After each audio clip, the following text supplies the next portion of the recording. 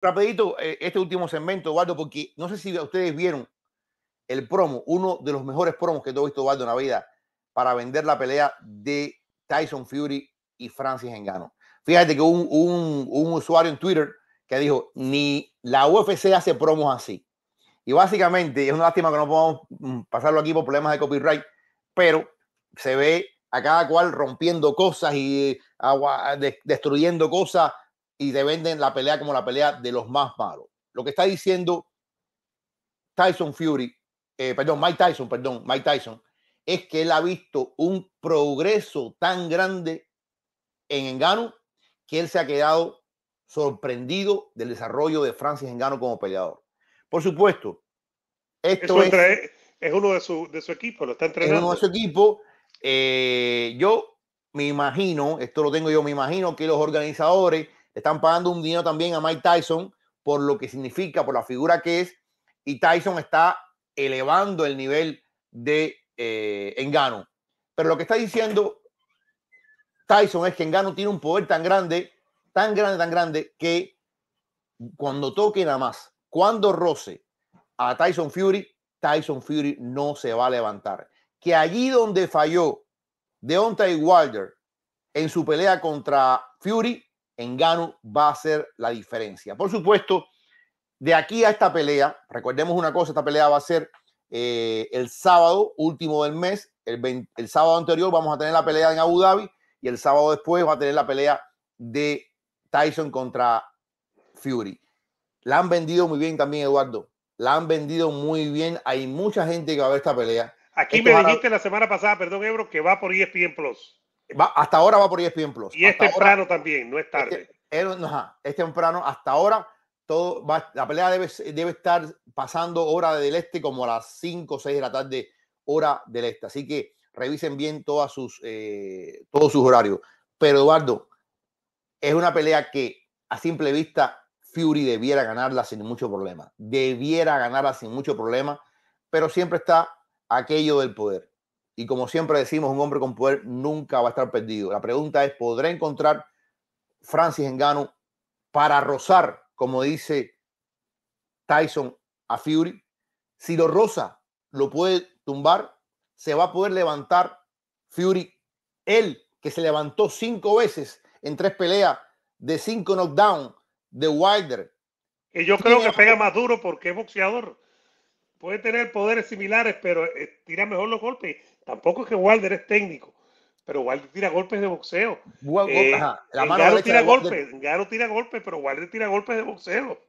Pero es una pelea, yo te digo, mira, Eduardo, no sé si has visto, mira el promo es espectacular, de verdad que es de lo mejor que he visto en los últimos tiempos, lo han hecho muy bien, metieron unos efectos especiales espectaculares y los hacen lucir como si fuera King Kong contra Godzilla. Yo te digo, lo has vendido muy bien y el tema de meter a Mike Tyson del lado de Ngannou, imagínate la ironía, el papá de Tyson le puso Mike Tyson por Tyson. Le puso Tyson Fury por Mike Tyson. Por Mike Tyson. Entonces, que el ídolo por el cual tú nombraste a tu hijo esté ayudando al otro para que derrote a tu hijo, es algo que todo apunta a que se va a vender muy bien. Ahora, también está el tema de que, y por cierto, es una cosa que queríamos aclarar, que nos preguntaron el otro día, si hay cláusula de revancha con Usyk. Hay cláusula de revancha. Hay dos Fury peleas con firmadas. Usyk. Es decir, el que pierda va a ejercer. Es como Spence y Crawford. Y está todo ya bien en papel. Todo bien en papel. Lo único que puede romper esto es un knockout. Una victoria, ¿no? Una victoria en Ngannou. No knockout, una victoria. Una victoria en Ngannou. Una victoria. Sería una sorpresa enorme. Más sorpresa de la que vimos el sábado con Bobby Green venciendo a Grant Dawson. Pero sin duda alguna, yo creo que la han vendido muy bien. Es una pelea que yo creo que vamos, o sea, deportivamente sabrá Dios lo que pase, pero desde el punto de vista de si vamos a la pelea para divertirnos, para pasar un rato de entretenimiento, pues creo que lo vamos a lograr. Y este es el tipo de pelea, Eduardo, que tú la disfrutas, incluso que posiblemente la pelea sea hasta menor de lo que disfrutaste antes, de las conferencias de prensa, de los pesajes, de esto, del cara a cara. En esto, los árabes son muy buenos en eso.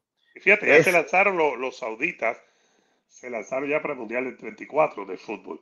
El del 30 ya tiene sede, que es España, Portugal y Marruecos, más 3 partidos para comenzar el Mundial en Uruguay, Argentina y Paraguay. El de 34 se lanzaron los sauditas, es muy probable que se lo den Ebro porque va a haber un billete brutal, no para comprar lo que ya pasó con Rusia y con Qatar, sino sencillamente para poner la mayor cantidad de condiciones para que le den el Mundial. Parte de la estrategia para recibir ese Mundial, para mostrar otra imagen al mundo de lo que ocurre y otra imagen al mundo de lo que es Arabia Saudita, la que ellos quieren mostrar evidentemente, es tener un Mundial de fútbol. Qatar se gastó todo el dinero del mundo para tener un y Mundial te de voy a decir fútbol. una cosa, Qatar no tiene ni la 10ª parte del dinero que tiene Arabia. ¿Tú Como crees que dicen ellos, tiene? Bueno, Arabia es el productor número uno, ¿no? Arabia, no, y Arabia es la gran potencia de esa región. La gran potencia en extensión territorial, en cantidad de petróleo, Eduardo. Lo que pasa es que los Emiratos, el per cápita de los Emiratos es muy grande porque es un territorio chico, tienen menos población y tienen una gran Y los que producción. más trabajan son los inmigrantes. Inmigrantes. Date cuenta que son unas tribus que tienen un dominio ahí. Arabia sí tiene una población grande, autóctona, que es la que, bueno, es el principal army de la región, el principal promedio interno bruto de la región. O sea, es otros elementos. Yo creo que ellos estaban atrás de los Emiratos en términos de cosas deportivas. Y ahora como que se han puesto las pilas. Y La hemos liga de visto, fútbol. La liga de fútbol. no, la liga de pelota que viene ahora, papá. Imagínate tú. La liga de pelota que viene ahora de béisbol, van a contratar una pila de gente. El golf, lo que han hecho con el golf. Compraron con Leaf y se juntaron con el PGA Tour. Con el Entonces, yo PGA creo, Tour. vimos ahí ya, por ejemplo, la pelea de Joshua contra Ruiz, vimos la pelea del zurdo contra Bivol, ahora viene esta pelea, después se habla que viene la pelea de Joshua contra Wilder. Es que tienen mucha plata, mucha plata. Ellos han creado una especie de ministerio de deporte y tienen esta empresa que se llama Skill Challenge, que es la que está dando el dinero. Tienen un fondo de inversión enorme. Ahora invirtieron en PFL. Y creo que esta pelea de Ngannou y Fury es parte de todo eso. Es una pelea, va a tener lugar en Rivilla, va a tener lugar en este estadio en que ellos montan y desmontan al momento. Es una cosa increíble. No es una cosa fija. Eso hicieron con Andy Ruiz y Yocho a la revancha, ¿no? Un estadio Yo de creo eso que que eventualmente ellos van a tener que construir grandes arenas estas techadas para poder hacer eventos en todo el año, porque ellos en el verano apenas pueden hacer nada allí, porque el calor es brutal, es descomunal. Pero lo que quiero decir es que esta pelea la están vendiendo muy bien, y el hecho de que cada vez que habla Mike Tyson es un líder de opinión, por muchas razones, porque dice a veces barbaridades, porque a veces dice cosas muy centradas, ha y tú dices, cambiado al Mike Tyson alocado, aquel que peleaba, sobre todo después de salir de la cárcel con todos los incidentes no violentos. Ese Mike Tyson ha cambiado, hay que él decir ha la verdad. reconvertido su figura y se ha Tiene un convertido podcast con ese. exitoso, lo invitan a todos lados, da sus opiniones, No, tuvo una obra en evidentemente. Broadway, tuvo una obra, un monólogo en Broadway que la gente, que aquello fue muy grande, y viajó el mundo con el monólogo. Y tú dices, ¿cómo Mike Tyson pudo aprender su monólogo de una hora? Mike Tyson no tiene ni high school, ni nivel de high school, Y no yo, tiene y ni yo creo high que ha school. sido muy inteligente por parte de los organizadores. Date cuenta que esta gente tenían ya contratado a Teddy Atlas, y de pronto parece que de arriba le dijeron, no, Teddy Atlas no, búsquete a Mike Tyson. Y Mike Tyson ha estado en la esquina de Ngannou. Vamos a ver qué diferencia hace. Yo creo que Ahora, no. yo tenía mucha molestia con esta pelea porque decía, es que no puede ser campeón sin pelear con los que tiene que pelear. Me refería a Fury, que no peleaba con nadie de sentido desde el 21, final del 21, cuando peleó con Wilder la tercera pelea.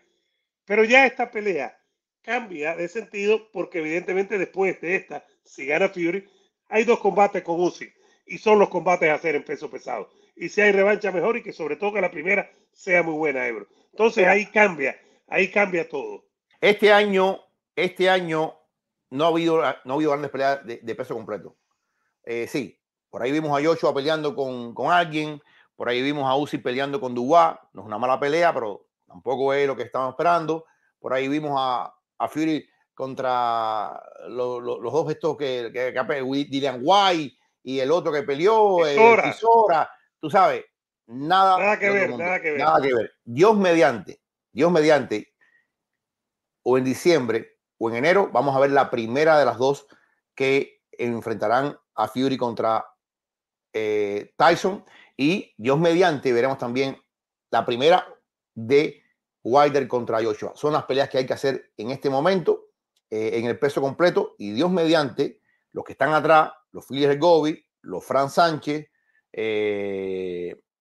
ya den el paso y les den peleas importantes entre ellos, de verdad que sí. Que por cierto, dice Santi que el chino lo va a querer buscar mucha gente por todo lo que significa ahora mismo en audiencia. El chino, no, el que chino, viene de noquear a ojalá, Joyce. mira, men, ojalá, Creo el que, chino, por cierto, creo que va a firmar o va a renovar con esta gente de Arabia Saudita, bro. sí, Eso es lo que lo está manejando. Él lo dijo, no, si sí. esta pelea que viene tengo que firmar con esta Lo gente. único que me gusta del chino es que el chino mencionó a Luis Ortiz, al cubano Luis Ortiz.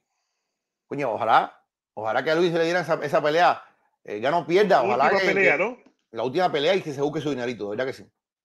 Totalmente. Vamos a leer algunos mensajes, señoras y